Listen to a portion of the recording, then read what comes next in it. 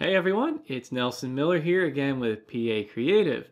Today I'm going to show you about 4 different solutions to keep the Divi menu module from overlapping on the 2 lines. So if you have a lot of items or some of your menu item titles are like a little long, you're going to have an overlap. It's going to go to 2 lines when you're changing screen sizes, and it's not going to look too good, especially like on laptops and things like that. So I'm going to give you around 4 solutions of how to fix that. These are very easy. Some are codes, some are just built into Divi, things like that. So I think you're going to find it useful. This is a common problem. If you take your website right now, just go look at your Divi website, and it's a good chance that it breaks to 2 lines. And here's the solution. So we've been doing some tutorials here on the Divi menu module, and a couple of them are kind of related. The first one we did was, how to show a Divi hamburger menu on desktop and show it side by side a regular one, and also show a desktop menu on mobile. And then the last video was on changing the mobile menu responsive breakpoint, so where it changes from the mobile to the desktop, and changing that, having control over that, and how to find the correct pixel value for that. But in this one, it's going to be more on focusing on the overlap. So you can see in my little example photo here, the menu is overlapping. There's too many menu items. It's too wide. The menu text is too wide, like for each item. It's just not enough room for the menu, so it's going to 2 lines. And there's a couple things we can do. Actually, honestly, the first one, if that's happening, is to go check out my last video. Check out the one on change the Divi menu module responsive breakpoint, because that's going to give you this little snippet that changes it. It makes it a little bit wider, where it changes from the tablet menu to the desktop, and that works really good. So that's going to be our first one. That's probably our recommendation there. But there are other things you can do. The second one here I want to point out is to reduce the menu item spacing. Now with the new theme builder, it does have some spacing built in with that menu module. And it has I think it's 11 pixels of padding on each side. So on each side here of these items in my example, there's 11 pixels of padding. And that's on each side of home, services, about, blog, contact, okay? So, depending on your menu, you may want to adjust that, and you may want to say, well, I don't want it to be quite that much. And, you could, in fact, let's do that. Let's copy in this snippet and show you this example here. So I'm going to copy that and just place it in to my page settings here, the advanced tab, custom CSS, and get rid of the stuff from my last tutorial, but I'm going to paste that in. You can see it fixed it. See that? It actually made it on 1 line. Let me just do that again. Okay, so it's overlapping to 2 lines. You can see the amount of space that's there. And what we're doing here with this, we're saying, okay, I want it to be less space. So you can control these numbers. It's padding right and padding left. Just change those numbers. And it's gonna help a little bit. Now, another really cool thing you could do, depending if you wanted that to change on a certain screen size. And I'm going to add that. Oh, I did add that. Never mind. Right here, it says reduce the Divi menu spacing at specific breakpoints. And that's a really clever little thing, because you might want your menu to have more spacing. Maybe I don't like how this looks here, because on desktop, I want it to have a certain look, right? I want it to be wide enough.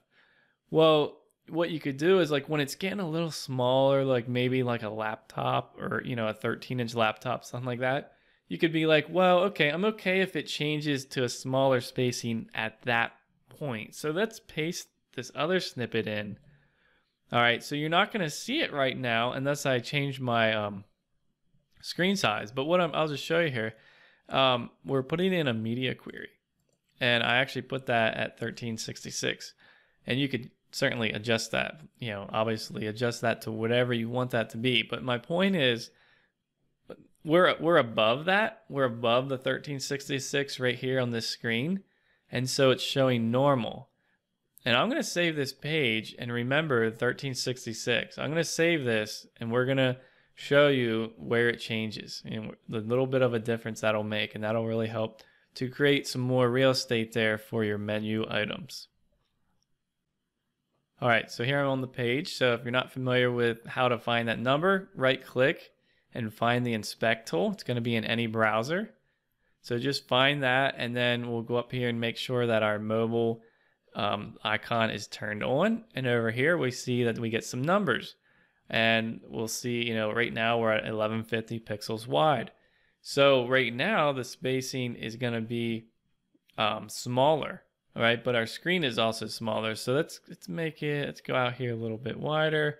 Remember we had it at like, what was it? 1366. All right, so let's just take a peek here. We're above that number. Let's just take a close look at the amount of spacing that's there.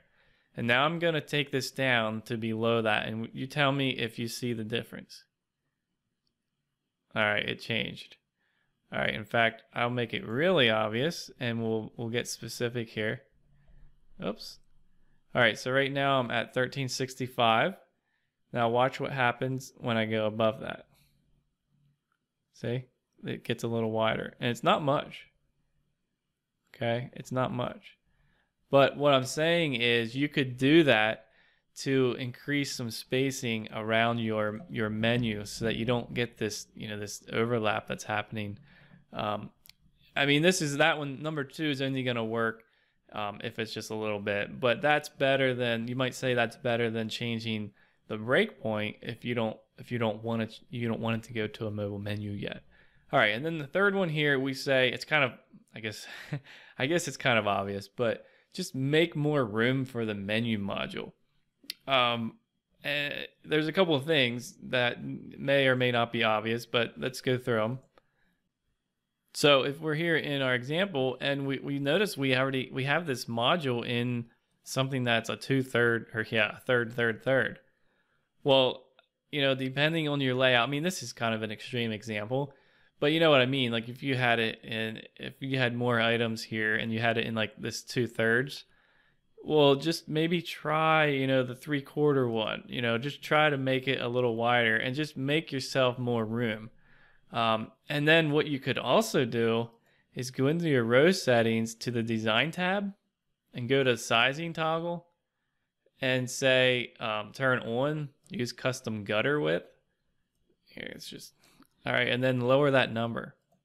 So you'll notice that the space between the 2 columns got closer, and there it's none. So 1 is actually like 0. So you could lower that. All right. You could lower that to 1. And it's going to clear up some more room. And then the last thing is my kind of clever, kind of my proud tutorial, if you might say, how to resize columns, how to resize the column widths. And you can do that. Like, let's say you don't really like the default column structure that's coming here with Divi because your menu, you want it to be like 85% and then have like a logo or something like that. So you can kind of see what I'm doing here, resizing the column to whatever size I want. And yeah, where's my example at? It's somewhere on this block here. So I kind of, illustrated it with some colors, but it's 10%. And then I wanted 65 for where this menu module is. I wanted that to be wider than, default. So there's no layout like this by default, but all you have to do is go in there and add this one line of CSS. All right. So check that out. I have that linked, and that's kind of like, that's considered my 4th solution to the overlapping menu. If I've missed anything, let me know. But I think in general, maybe number 1, number 2, and maybe even just the obvious will solve the problem. All right, so I hope one of those was helpful. Let me know which one of those worked for you. And I'd love to have feedback on what you want to see next related to the Divi menu module. Right now we're doing kind of an unofficial series on the menu module. So let me know what you want to see next, and we'll see you in the next video.